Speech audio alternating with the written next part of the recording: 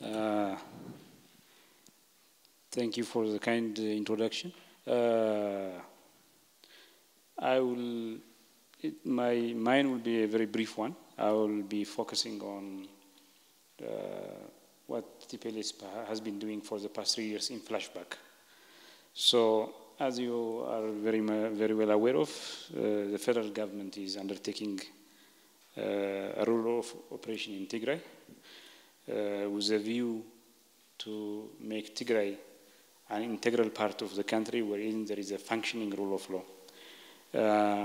If you allow me to take you back to 3 years in flashback, nearly 3 years ago, the people of Ethiopia spoke loud and clear that they had enough of TPLF. So TPLF-led tyranny, not only TPLF, the whole tyrannical system. And some of us listened, including the Prime Minister, who resigned at that time. But the TPLF could not hear of it. The TPLF was so used to privilege that when it was asked to share power equally, it felt as if they are oppressed. So what TPLF chose is to extend its grip on power through many means, which included the non-stopping proclamation of decrees, state of emergencies, and the attempt to crack down on the social movement, which didn't work. So then the next step that TPLF did to stop the ongoing social movement was to introduce what was allegedly called the deep renewal movement, a renewal movement within the PRDF, to sabotage the call for radical reforms by introducing cosmetic changes, superficial changes, which were not going to answer the serious questions that were raised by the public.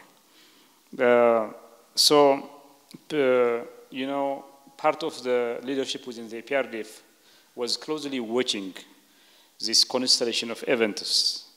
So a group of leadership within PRDF that believes that fathomed the need for change and its inevitability arose. So EPRDF ceased to be one unified bloc. And then there is a dichotomy of EPRDF, those that understood the need for change and that wanted to work for it, those that want to block the call for change and maintain its grip and power. So TPLF belongs to the second category. It wanted to maintain the status quo. So amidst of all this, then the Prime Minister resigned. So there arose the need for the election of a new Prime Minister, new chairman of the APRDF. Dr. Abiy Ahmed, representing the group of leadership that wanted change, came to the scene. TPLF felt threatened and it wanted to block his election as the chairman of the APRDF and then concomitantly as the Prime Minister of Ethiopia. But this became an utter failure. He won the hearts and minds of most of the PRDF leadership, so he was able to assume both the chairmanship and the premiership, the chairmanship of the PRDF and the premiership of the nation.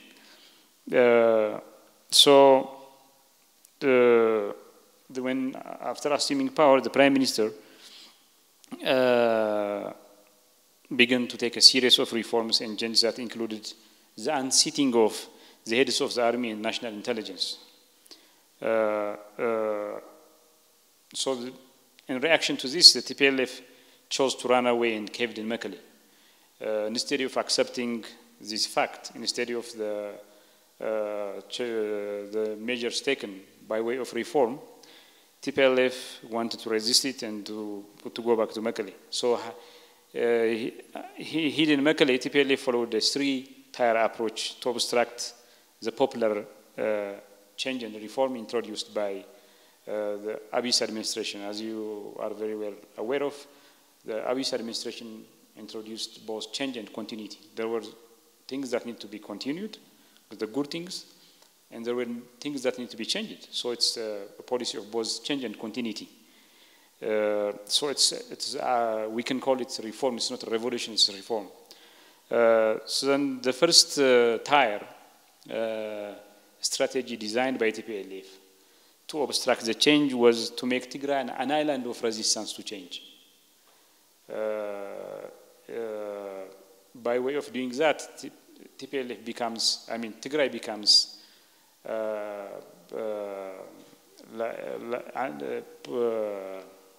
TPLF gets a reducible minimum, a place where it can plan its act of obstructing the change. So Tigray was meant to serve TPLF as a safe haven to extend its plan of obstructing the change.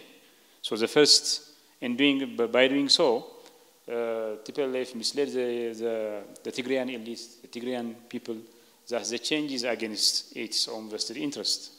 While the truth is, the change may have been against the interest of finger-counted TPLF top-ranking officials.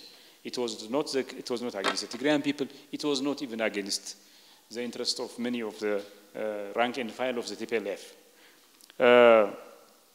So the second tier approach it designed to resist the change was to accumulate a massive soft power. TPLF come to possess more than 12 TV channels. It tried to build an immense social media mobilization capacity at a very high cost. By doing so, TPLF will accumulate a soft power that might be able to obstruct the change. And the third tier TPLF introduced was building hard power. TPLF began to recruit special police. It also began to give training to its rank and file militias. It kind of tried to instill an army capacity which is tantamount to that of the national army. So by making Tigray an island of resistance and then building a massive amount of soft power, and then all the way to building an army infrastructure which was almost in par with the national army. TPLF wanted to come back to power, to Addis, if possible, and if that is not the case, to kind of make Tigray a de facto state, joining the likes of Somaliland. And amidst this constellation of events, TPLF, understanding that the street strategy didn't bear the kind of fruit it wanted, TPLF undertook its own election, which is against the letter and the spirit of the constitution. So by then, EPRDF, for everyone to see, was dichotomized into two groups: those that espoused the change, those that are against the change, mainly represented by the TPLF. So amidst all this, the rest of us that wanted change, asked for apology, and the people gave us the chance to put our record straight. The TPLF adopted a different strategy, as I've talked about it. So in introducing the change, we found out that there was some gross violation of human rights perpetrated by senior government officials that needed a serious redressing. Part of this was the case of Abdi Ile. Was found to have perpetrated a number of crimes, so his case is taken to a court of law. It's still being presided. And equally true, some senior ranking TPLF officials were suspected of having violated the law of the land. So we asked them to appear before the court of law. They refused. And since then, Tigray became an island of resistance to change. And the federal government's attempted to uphold rule of law. Generally speaking, TPLF response to the wave of reform changes we introduced can be categorized into two broad categories based on period of time. The first, which elongates itself from the appointment of the prime minister all the way to the formation of Bilzigina party, wherein TPLF assumed the role of insider-outsider. The second category can also be said, it extends, it's far-fetched itself from the appointment of the prime minister until now. In this case, TPLF became an absolute outsider. So here you see the escalation. TPLF chose not to be part of Bilzigina party, so things escalated. TPLF's sabotaging acts got exacerbated. In all this, the federal government showed extreme patience and continued to engage them. We sent elders as go-betweens to smooth things out and bring them back to the fold. The region got annual budgets that it never got in its history, even when they were running the show with no accountability. So our commitment to the people of Tigray never wavered. An act that was perpetrated in, amongst all of this, there comes the Black Tuesday. This Black Tuesday took things to the climax. It was obvious for everyone to see that we had problems with the TPLF. TPLF was engaged in a number of sabotages with a view to obstruct the change. But there was a limit to it.